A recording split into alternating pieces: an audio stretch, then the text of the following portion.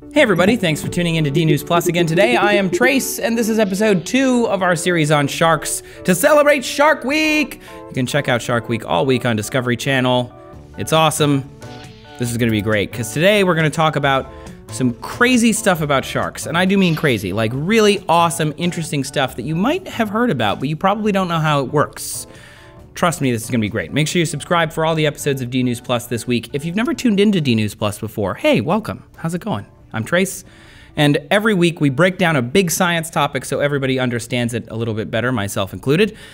And I'm sure that you know we're doing sharks because I've already mentioned it 3 or 4 times, but make sure you watch the first episode so you get the history of sharks. Today we're talking about biology.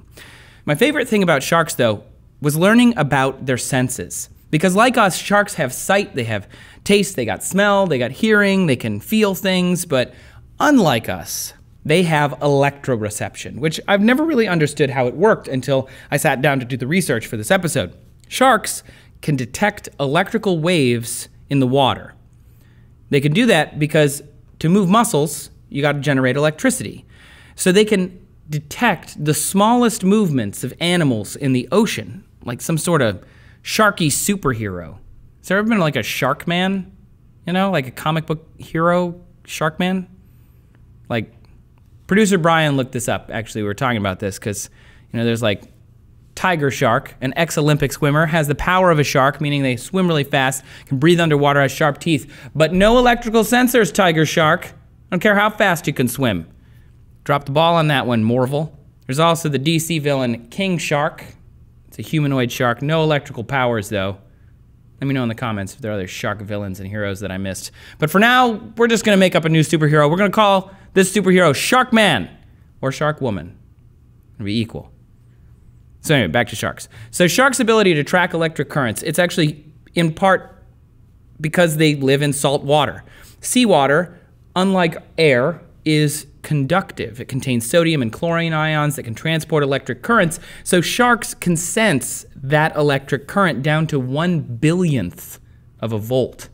So low. And they do that with this stuff called ampullae of Lorenzini. It's open pores on a shark's face. They're little black dots. There are 1,500 or more of them spread across the front of the shark, and they're filled with a jelly that can conduct electricity. So the electricity comes to those little pores. The little pores have that jelly in them, so the electricity can enter from the water, and then that triggers little hair-like cells called cilia. Once that cilia is triggered, the shark's brain is triggered too, that something is alive and kind of that way, so they can hone in on their prey just using the electricity that it takes for that prey to try and escape. Another sense that you're probably familiar with is their sense of smell. They have really, really great senses of smell. They also smell in stereo, which would be weird. I mean, we hear in stereo, right? Imagine if you smelled in stereo. That'd be really cool. So they know which direction that smell came from.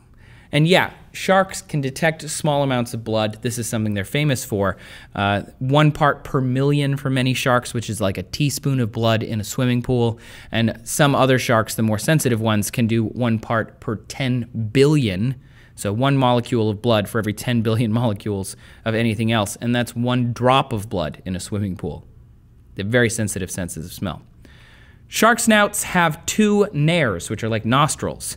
You can picture a shark, you can probably picture them on there. And each has 2 openings, 1 for water to go in and 1 for water to go out. If Shark Man had that exactly, it might be a little weird. I don't think Shark Man or Shark Woman would walk away with a romantic love interest if they had nares that water was flowing in and out of. Not to mention jelly-filled pores spread across their face. But we're not making attractive superheroes, we're making great superheroes. So it takes water in and it goes into nasal sacs over something called an olfactory lamellae. It's an olfactory system filled with sensitive neurons and nerve cells that runs directly into the shark's brain because smell is a huge part of the shark's ability to find prey. So 2/3 of its brain are dedicated to dealing with that smell in some sharks. As for touch, they have something called the lateral line system. It's a set of tubes that run down the shark's body. Water gets into that tubes through pores, and the tubes are lined with little hair-like things, and they're connected to sensory cells called neuromasts. So when there's movement in the water around the shark, ripples are sent out, which go toward the pores and tell the shark which way their prey is. They can feel water moving because water doesn't compress. So if I go like this under the water, the shark would be able to feel it way over there. This is all incredible, right? This is all just crazy stuff. If there was a superhero that had all these powers, dang, awesome. I would read about that superhero in a book of animated frames. Even after all that, sharks are way more than just senses, right? You want to talk about shark penises? Of course you do. They actually don't have them. So anyway, male sharks don't really have a penis. They have two penis-like appendages, or as one website put it, dual sperm-releasing tubes jutting from the pelvic fin. This is all caused by a gene called Sonic Hedgehog. Not a joke, that is real. The SHH gene, it's named after Sonic the Hedgehog. The real, yes, that one, the blue one. Scientists studied male skate embryos and found that the gene SHH helps appendage development, including limbs, spinal cords, and brains. And it stays about a month longer in males than it does in females. And when that happens, the sharks create these dual sperm-releasing tubes, which are called claspers. They tested this by activating the SHH gene in females, and they also grew claspers, or, dual penis-like tubes. The weird thing is scientists don't know why they have the dual penises, because there's not really a good evolutionary reason that we could determine. Sharks raised in skates, they only use one penis during mating, and so the female shark needs just one of them. So why do you need two? We don't really know. But the males aren't the only ones with the weird sexual organs. The female shark can also hold and store sperm inside of her body after mating. If the timing isn't right for fertilization, the shark can just choose to keep the sperm in there for like a month. Just holds it there. It's like two more weird superpowers for Sharkman and Sharkwoman, I have to say. Kind of odd. And once the mating has happened, the baby making is crazy too. So let's say that the shark female needed the sperm, it was time for fertilization. Well, there are 3 ways baby sharks are born depending on the species. Viviparity, which is a shark embryo that grows inside the mother. It has a placenta, it's born alive, similar to humans and mammals. Oviviparity, or oviviparity, which doesn't have a placenta. There's an egg inside of the mother shark. It hatches inside of the mother shark, and then the baby shark gets nutrients from what is left of the egg inside of the mother shark. Or, because lady sharks can get around sometimes, there might be sperm from various shark baby daddies that created multiple baby sharks inside of the same female. When that happens, then baby sharks get to munching on them other babies. That's right, baby cannibal sharks inside of the mama shark. They aren't even outside in the world yet, and they're already killing other sharks. It's crazy. Look it up. It's crazy. Look it up.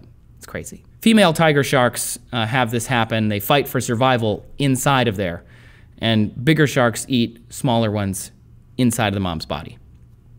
Some sharks also will lay eggs outside of the body, more like an egg case, actually. They'll attach eggs to rocks or wedge it in somewhere, and then once it's ready, it hatches.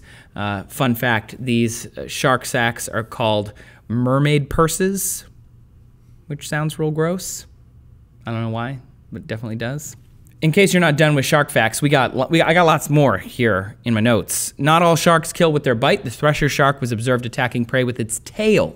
This is a superhero power that Sharkman and Sharkwoman definitely need. In 2010, researchers saw a thresher shark speeding towards some sardines. Then they pitched its head down, and then it used its tail like this whipping trebuchet thing, like in Punkin' Chunkin', and just whoosh. They recorded speeds of around 30 miles an hour. It obliterated the fish, and the shark just swims around. Cleanup crew. Superpower for Sharkman. Super neat. Sharkman's here. Sharks don't have vocal cords, actually, so I don't think Sharkman would ever be able to say Sharkman's here. It'd be like a mute superhero, which would be kind of sad. But they also don't have eyelids. They don't blink. Instead, they just use that as protection. Some sharks don't have that ability. They have this membrane that covers the eye, kind of creepy. And others just roll their eyes back into their heads. I'm not really sure if this is a great superpower. Not good for, I feel like Sharkman and Sharkwoman not great with the social skills.